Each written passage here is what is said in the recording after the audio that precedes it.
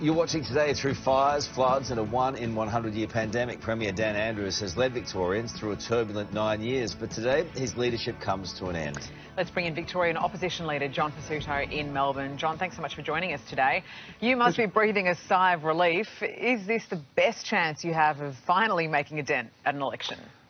Yeah, well, thanks, Sarah and Carl, for having me on. Look, I think this change represents an opportunity for a little bit of a reset. But look, it may not matter who the leader of the Labor Party is, because the contenders, as far as we know, have been co-pilots in Daniel Andrews' premiership over the last 9 years. So whether it's debt, which is on its way to $200 billion and rising, whether it's mounting corruption reports or just gross waste and mismanagement a la Commonwealth Games and major projects blowing out, it's hard to see how things will change. I think there is, though, Sarah, a sense of relief that the Premier is going, but I think that relief will be short-lived when the new leader emerges, whoever it's going to be, leading the same tired, old, corrupt party. So opportunity for some renewal, I suppose, on the government side, but it won't change a thing.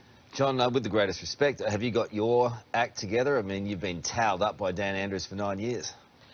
Well, it's true, Carl, that he's won the last 3 elections. And look, there's always a question about what's victory for and what's the purpose of acquiring power. And I think the real debate's going to be, sure, he's had electoral success. No one can deny the last 3 election results. But I think the more important questions, Carl, are what did we get for that?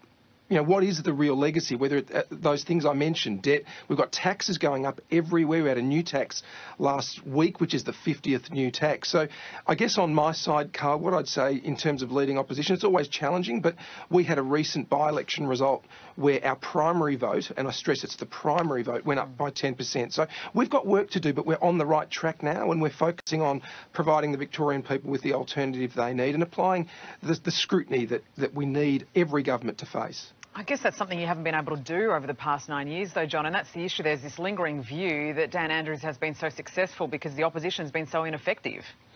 Well, I think, Sarah, it's a fair point to say that he won the last 3 elections, and we've been all been working hard over the last 10 months to rebuild. So I've had 2 electoral tests so far in my leadership over the last 10 months, Sarah, and we've won both Narrabeen and latterly Warrandyte with an increase in the primary vote. So we're working towards that end and making sure that by the 2026 election, Victorians will have that choice they deserve.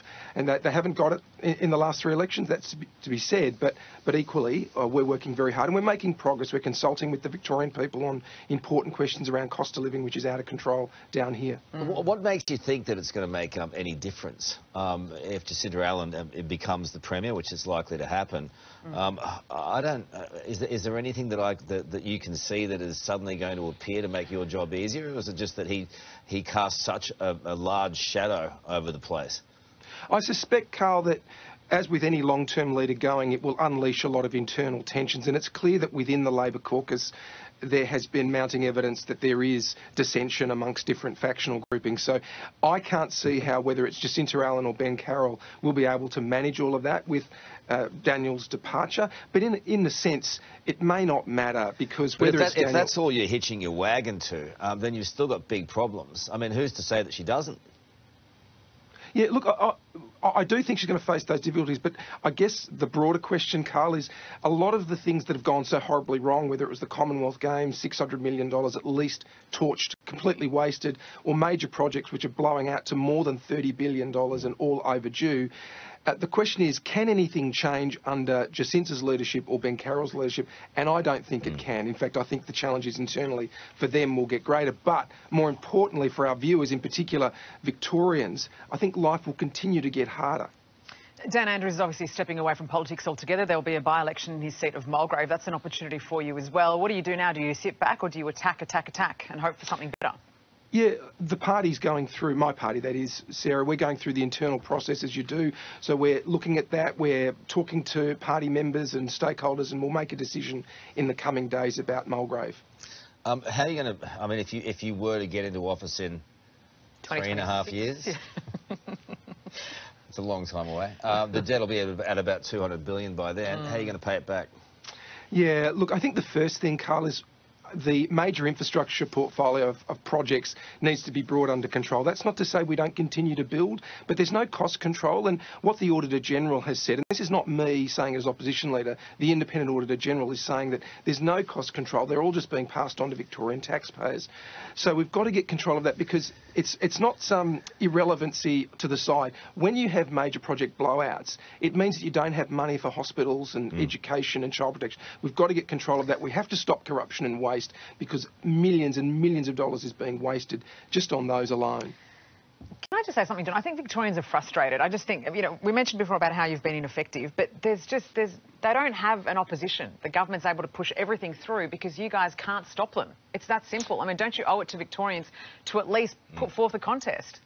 And that's what we're trying to do, Sarah. So Warrandyte, we did definitely do that, and we saw a move towards us, a 10% increase towards us.